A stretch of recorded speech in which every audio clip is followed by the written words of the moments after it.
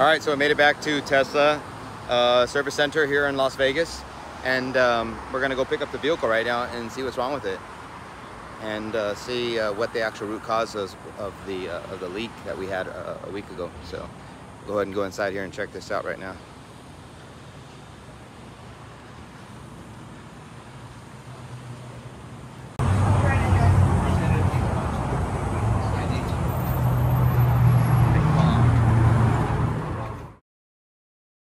So this Tesla dealership was pretty nice here in Vegas. Pretty convenient, conveniently located next to the Strip.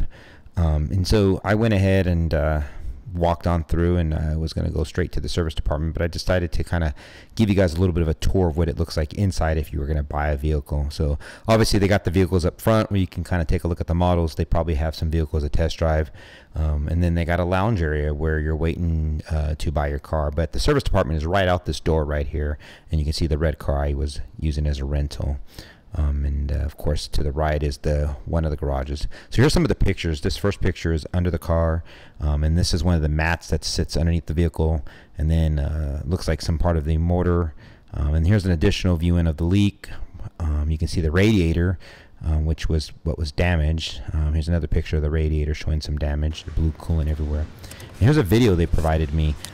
Again, really hard to see what actually occurred, but this is all I got from the service center. All right, so here's my car. It's back.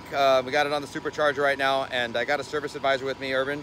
He helped me out with the vehicle and got it all squared away. So, Urban, you mind explaining a little bit what happened? Hey, this is Urban. So right now we just had a car complete today.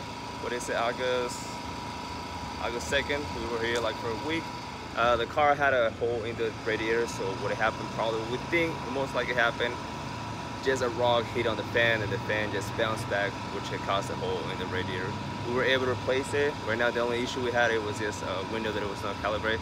I didn't want Michael to come back all the way back to Vegas on one day, so he's all good to go. Yeah, and so Urban, does this happen a lot, like with some of the vehicles that you're seeing? I feel like it's a lot of construction side, or if it's a rock, you never know. It's just something that's on the environment. So okay. For this week, this is the second car we got for the same issue. Hopefully we don't get more, because we're gonna be stranded on, I don't know. Yeah. Awesome. Well, thank you very much, Urban. I appreciate it, man. All right, you take care. All right. Oh. All right. Meet you guys. Yes, likewise. Okay. Yes, thank you. So, like he said, a rock looks like it penetrated through the radiator, or through maybe through the grill to the bottom of the car. I didn't really get the specifics on that, yeah, it pierced through the radiator, caused a leak. And when I was speaking to them earlier, they said that the radiator is one of the easier jobs to do. They just got to remove it from, or replace the radiator through the front or through the bottom of the vehicle, I think is what they were saying. So not very hard at all. But yep, here we are. We're in Las Vegas, Nevada. Got the vehicle back. Funny story is we got the vehicle back and one of the passenger windows wasn't going down. Fortunately, one of the managers came and actually had to calibrate the window for us. So we got that squared away.